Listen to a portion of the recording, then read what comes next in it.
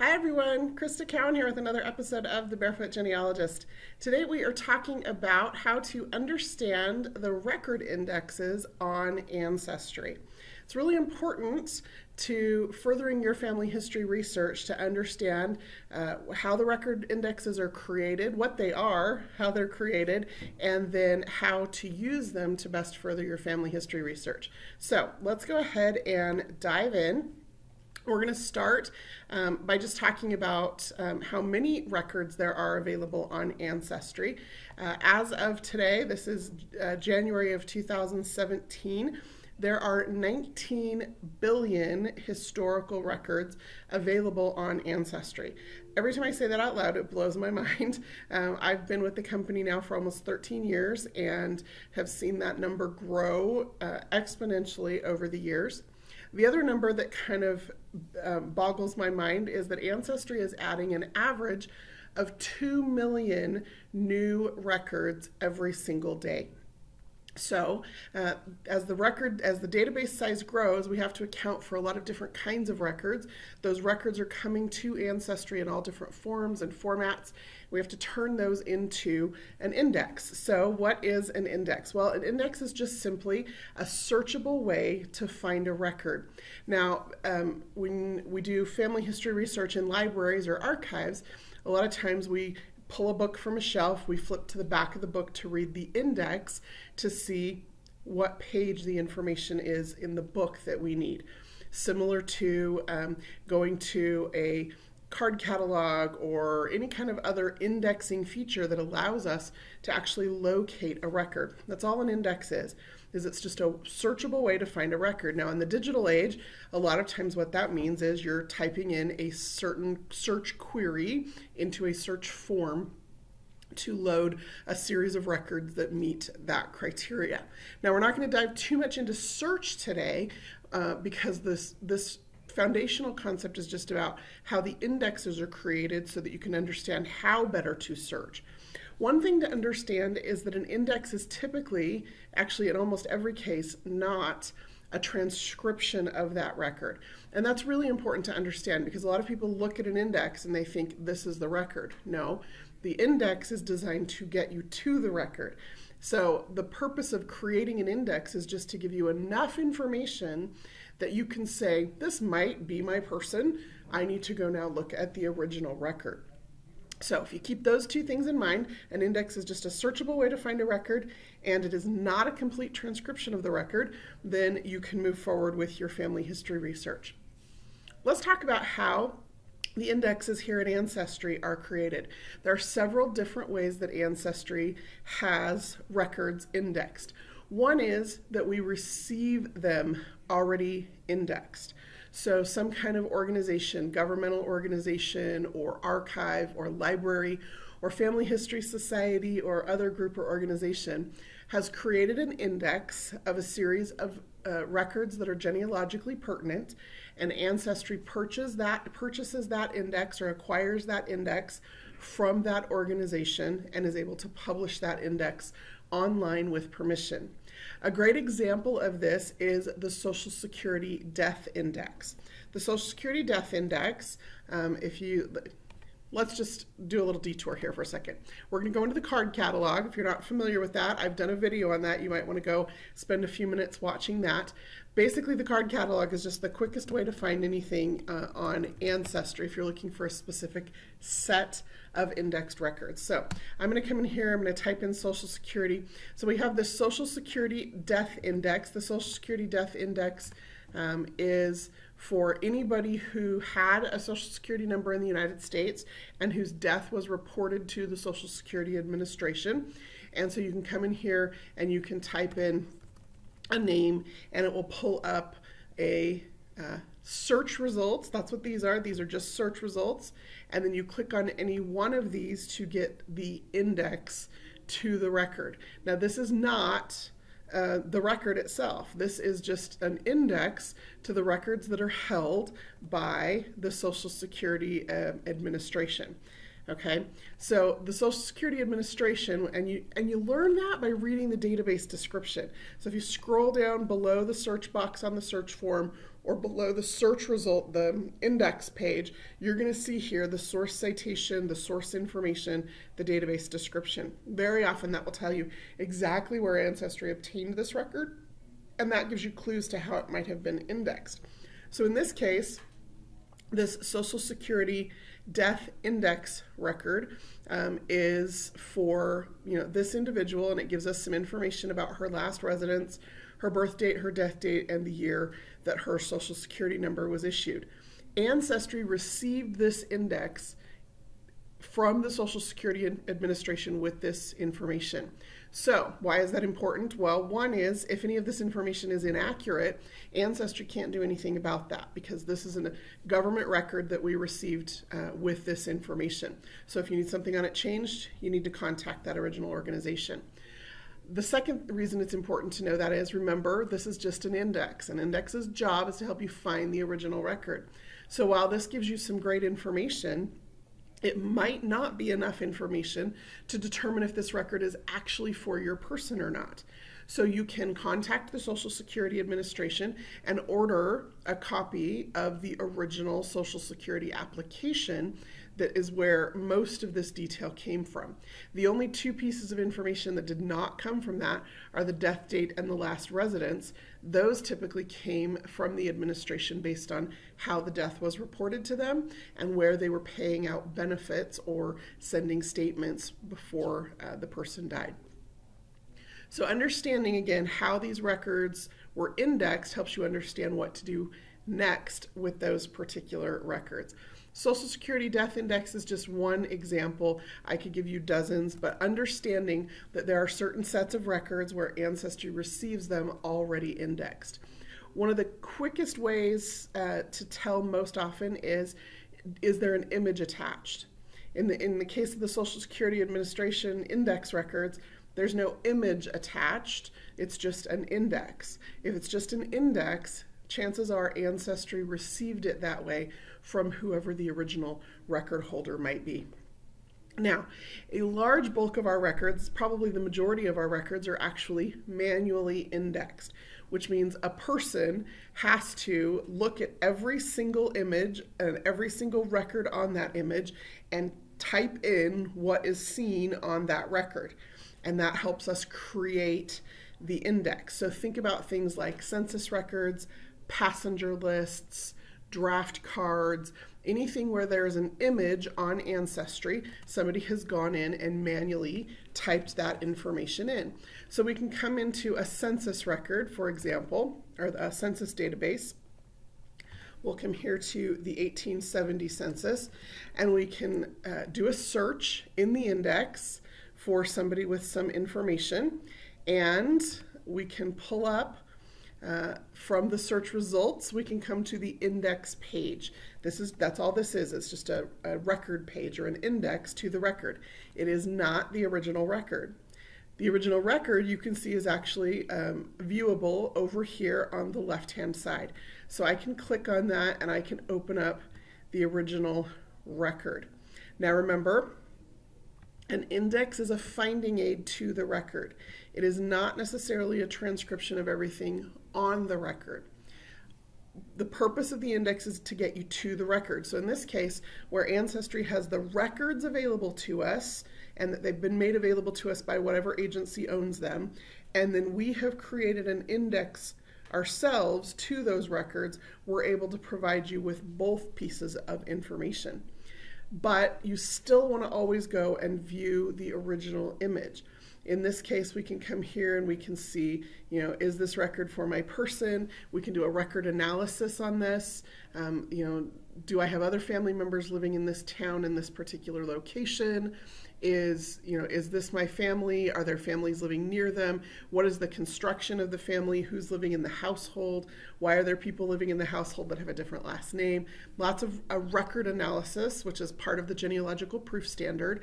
Lots of record analysis can go into that when you have the original record available to you. So Ancestry creates these indexes. When there's an image available, it is an almost certainty that Ancestry has created these particular indexes. Okay, so there's a couple of ways that Ancestry does that. One is that we use professional indexers, people whose job it is, full-time profession it is, to index records. And so they've gotten really, really good at reading old historical records and keying in the information. Typically, when we give our professional indexers instructions about how to key things, we have to make some decisions. One is we don't typically key every single field on a record. One, because it becomes cost prohibitive, but two, because again, the index's job is just to get you to the record. And so, it might not matter, one little piece of information might not matter in getting you to the record. So always view the original. So that means that when we have these professional indexers index our records, we have to make a decision about which fields on any given record to have them index or key. And that's a really tough decision. I was the indexing manager here at Ancestry years ago and got a firsthand look at how difficult that decision can be. The other instruction that we give our indexers is to key the record as seen, which means that if it's incorrect on the record, it's going to be incorrect in the index. We don't want these indexers making decisions or spending time doing record analysis to make a determination if the census taker wrote it right or not, or lots of different ways. And so if it says that this person is a male, they're gonna type in male, even if it's a female. If it says that this last name is spelled P-E-L-L-Y, even if it's spelled P-O-L-L-Y, we're gonna put what's on the record itself. Okay, so they're not making interpretations, they are just doing, in many cases, a letter by letter transcription. So that's why sometimes you see things that might be spelled wrong or information that might be incorrect in an index.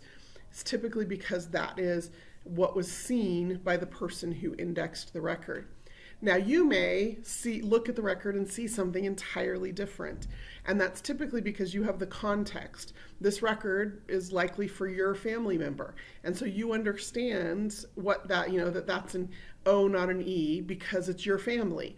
But an indexer would look at that with no context and not necessarily know that. So keep that in mind. That's going to help your searching to understand the letters that might look alike, that might get misinterpreted as they are being indexed. That's going to help you.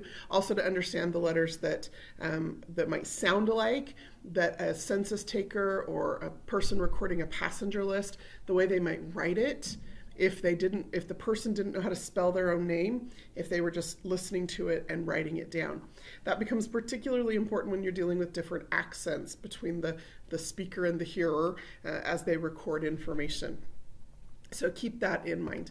So that is one of the ways in which Ancestry creates indexes, is we use professional indexers who do this for a living, and they create those indexes. We also have a program called the World Archives Project. Now, the World Archives Project is something that anyone can participate in. They can come and they can key or index records that we've made available through that project. Every single record there is keyed by an individual and then arbitrated by an experienced keyer. If there's some conflict or some confusion, there's also kind of an audit level done on those records. So anybody can help create indexes. Now, we don't make every single record collection available through the World Archives Project, mostly because a limited number of resources are available there. If you want to participate, that increases the number of resources available there. But the cool thing about the World Archives Project indexes is that anything that has been indexed through that project, those indexes are made available for free on Ancestry. So Ancestry, in those 19 billion historical records, has a subset of databases that are entirely free whether you have a subscription or not. Or if you only have a US subscription and some of these international records where the indexes have been created by the World Archives Project, those databases are free.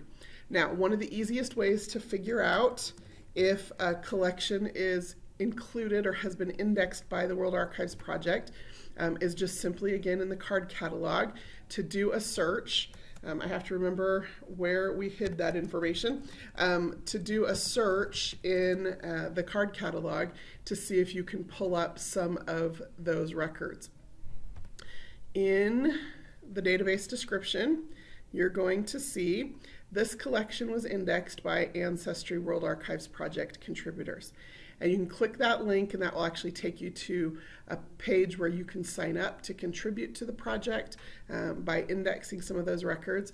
I strongly encourage you, if you've never indexed before, just to at least try it. Going through the process of reading keying instructions and trying to index a batch or two of records is really informative about how indexes are created. It also gives you a little bit of empathy for some of the struggles that some of the indexers have in trying to read the old handwriting or, make sense out of a census taker's scribblings. And it's just a really great process to get you used to reading old handwriting. So if you're new to family history, you haven't spent a lot of time with a lot of old documents, you can sign up for the World Archives Project. You can go there and you can look at the different records that are currently being indexed, and you can select which project you want to work on in whatever language, whatever record type. It looks like we've got a few projects here in process, one for Australia, some Pennsylvania tax records. So these are the collections that are currently being worked on. And you can go through that process. It'll teach you a lot about how record indexing occurs, just to do it once or twice. So looking again at this database description to understand which collections have been indexed by that contributor community. So those are two ways records are indexed. We receive them indexed. They're manually indexed by somebody who reads every record and types in the information. And then the third way that records are indexed on Ancestry is what we call optical character recognition, or OCR. OCR means that a page with records on it of some sort is in such a format that we can program a computer program to read those words. So typically this is going to be with typeset documents, city directories, phone books, yearbooks, newspapers, anything that is in a standard format and that is typeset in such a way that a computer could read that page is what's going to be OCR'd. There is, some variables in that determine how good the OCR output or the index quality comes out. And one of those has to do with how clean the image is. So one of the record collections that Ancestry has run through OCR is our U.S. City Directories database. This database spans from 1822 to 1995, and this single database has 1.5 billion historical records in this single database. And the reason we're able to put that many records up that fast is because it's a computer reading every single page. So I can come in here and I can type in the name of a particular ancestor, and it will bring up a list of some things. Now, one of the things you're going to notice about OCR content or OCR indexes is that sometimes it's going to pick up weird things. Again, it's a computer reading it, so there's not some of that human contextuality that can be automatically given. And so sometimes you'll get little abbreviations in the middle of an index. Sometimes you'll get initials or codes that don't make entire sense right away. Sometimes it will read an ad as if it was a name, because the computer's trying to not just read every word on the page, but also then parse those words into specific records. This is a first name, this is a last name, this is a residence, this is a location. And that gets a little tricky, but because we can do that, we can index millions and millions of records a lot faster and get them available online. And as a genealogist, I would rather have the records online and available for a rough search that I can then refine, or even just get the images online so that I can go and browse through the images one at a time to find the information, than to have these records buried in an archive somewhere where they are inaccessible to me, or only accessible if I take a fairly expensive research trip. I've done my share of those in my day. So if we come to an image that we would OCR, you're going to see exactly why there are sometimes some problems. One of the struggles that we have, you'll notice sometimes these records have a ditto mark. Now we can train a computer software program to recognize that when there's a ditto mark, it refers to this surname up here. One of the challenges though is that the surname is in a larger font and it's all caps. Here though, however, in this particular record, there is no ditto mark, but sometimes the ditto mark is so faint it can't be seen. So the computer wasn't sure whether this was a person, because it's a word at the beginning of a line, was a Park Cowan, when in fact it's actually 1433 Park Place. It's the address for this individual.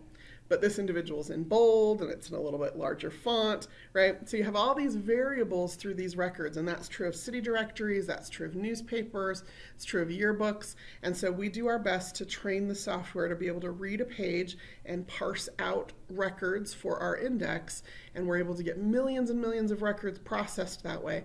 But sometimes you end up with quirky little things. Either way, it got me to a page of Cowans in Wichita in 1963, and I'm able to look through this and see if there are other records of interest to me. So that is our OCR content.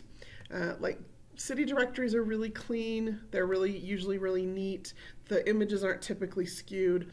The OCR quality varies, like I said, based on the quality of the image. Is it clear? Is it crisp? Are there a lot of printing artifacts on the image or not? When you start dealing with old newspapers, it gets even trickier. Sometimes those images are skewed because that's the way they were originally microfilmed, and the original newspaper itself doesn't actually exist anymore for us to go and re-image it. Sometimes the ink is smeared, and so the letters are difficult for the computer to distinguish. And so, like I said, we do our best with the software, and the software does its best, but that optical character recognition is how a lot of records are processed and how a lot of the indexes on Ancestry are created. Then finally, as just kind of a final step, after each of these processes, Ancestry does on the back end some automated augmentation, meaning we take that information and we create some additional information in the index to allow you to search it. The easiest way to explain this is with an example from the US Federal Census. Typically, the US Federal Census only lists an age for an individual. So it'll say this person was this old at this time. Ancestry, actually, our indexers key that age, but then we know, if this person was 30 in the 1920 census, then they were born about 1890. And so we will create an augmented index entry for birth year of 1890. So it'll still have the age as keyed by the manual indexer, but then we'll have an augmented index field of birth year so that we can process that, or so that you can find that a little bit better. So we do some of those back-end processes on some of our indexes. Another type of index augmentation that we do has to do with parents' names on a record. So this is a fairly new thing that we have introduced, and you're going to notice it most on birth, marriage, and death records. So if I come in here and pull up a Social Security claim application as an example, anytime there's a record where there are multiple people named on that record, so this record is for this individual, Catherine, but because it's a Social Security application, it also lists her parents' names. Again, this is going to be true of birth, marriage, and death records most often. In this case, this is a Social Security application. When they make a claim on that Social Security number, typically that's going to include death information like this does. So anytime there's multiple people listed on a record, one of the augmentation steps that Ancestry is doing with our records is creating secondary records for every individual listed on that record. Which means if I had searched for Jesse Fisher, I would get this index. Now this index doesn't tell me much. It looks like what is this information, right? It's a Social Security claim application and it says it's for Jesse Fisher. No, that's not what it's saying. What it's saying is the name Jesse Fisher appears on whatever the record is. Remember, the index's job is to get you to the record. So one of the things you might want to consider doing is clicking through every name on a record to see what information shows up. Because if it looks like there's limited information on Jessie or her husband Irvin, what you may discover is when you click on Catherine, you get the full index of the information from that record. So that's one of the steps that Ancestry has taken in our augmentation process in order to help you find records faster and easier. Because remember, the index's job is to help you find the record. And so we want you to find those records. If all you knew was that there was somebody named Jessie Fisher and she's the daughter and, the daughter of your great-grandparents, well, this might lead you to the name of her husband and the names of her children by coming to the record from a different direction. So that automated augmentation that we do on the back end just helps improve those indexes and improve the searchability. And really that is one of the things that we hope for as genealogists more than anything, is just to be able to get to records better, faster, smarter. And so Ancestry is always looking at ways to do that. And as a genealogist who spends all day, every day just about doing family history research, I've learned lots of little tips and tricks into the records. I've done a few videos on that. If you haven't watched those, I would encourage you to go to the Ancestry YouTube channel. Do a little search there on search, and you'll see a few videos that I've done on some of my favorite search tips and tricks. The other thing that the record indexes allow us to do is to do better record analysis. We really need to be spending time looking at every field and understanding the record itself and how that information correlates with the other things we know about our family. That's going to make sure that we're identifying the right people, that we're entering the correct information into our family tree, not just what was on the index, because remember, what was on the index might not be complete and it might not be accurate. What's on the original record might not be complete and might not be accurate. So that record analysis step in the genealogical proof standard is really important to make sure that we're entering correct information into our family tree, and ultimately to make sure that we're climbing our own family tree, not somebody else's. And then the other thing about the record indexes is that they help us know what to do next. Always scroll down to that source information, that database description. It's going to help you understand the record. It's going to help you know where to find the original record if Ancestry does not have the image available. And sometimes there's even next steps included in that database description about exactly what this record tells you and what the next step should be in your research. Well, that's all I have for you today. Hopefully this was useful information. If you have any questions, be sure to leave them in the comments here on YouTube. I will keep an eye on those and answer them as I can. Until next time, this is Crista Cowan. Have fun climbing your family tree.